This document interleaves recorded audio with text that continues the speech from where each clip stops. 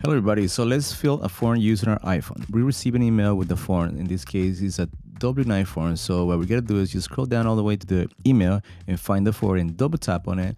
And now as you can see in the bottom part there's an option where it's a circle with the pen. So click on it and a couple options gonna appear on the bottom.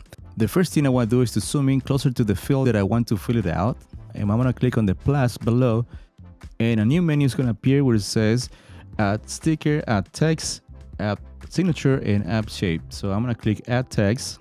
I'm going to select it and move it around and try to place it where I want it to be, but I noticed on the bottom it has a new option. So I'm gonna click where the number is, so that means I'm gonna adjust the size of the text. So right now it's really big, so I'm gonna slide to the left and it's gonna make it smaller. So you can also use the plus and minus to make it smaller or bigger. And I'm gonna type, in this case, the name of the channel so I do not forget.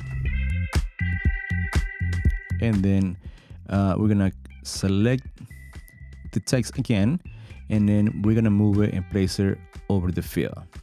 Once we're there, remember we can actually change the font. Let's try to change the font right now. As you can tell, it's a variety of fonts that you can use.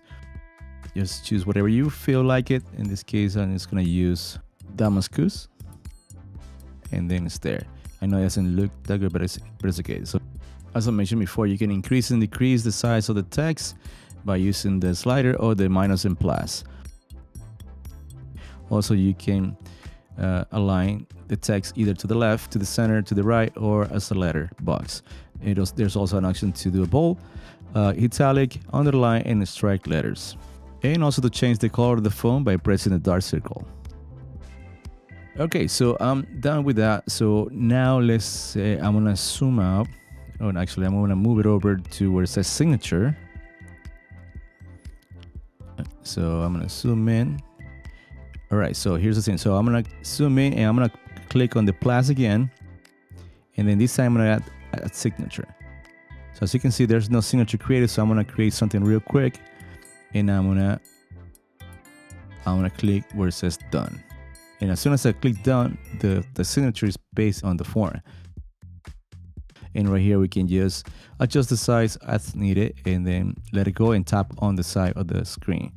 All right, so if we want to place another signature, what we're gonna do is just click on the plus sign, click again, add signature, and the signature has already been saved, as you can see. And then we can select it again and place it whatever we want.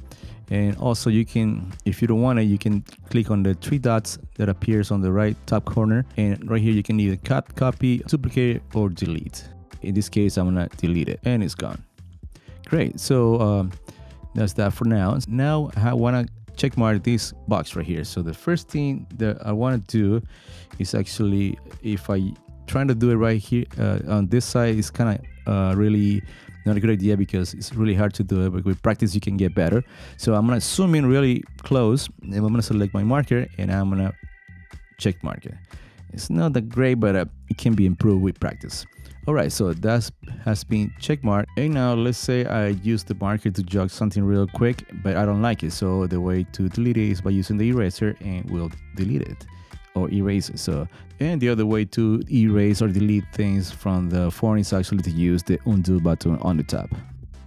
Let's say I add by accident another signature, so I just click on undo and it's gone.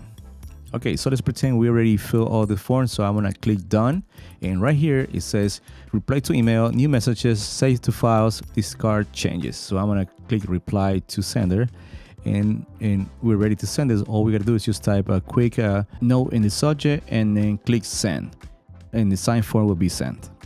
All right, guys, that's it for me. Thanks for watching. Don't forget to subscribe to my channel. So thank you. Please leave a comment if you have any questions, put a thumbs up, and I'll see you in the next video. Bye bye.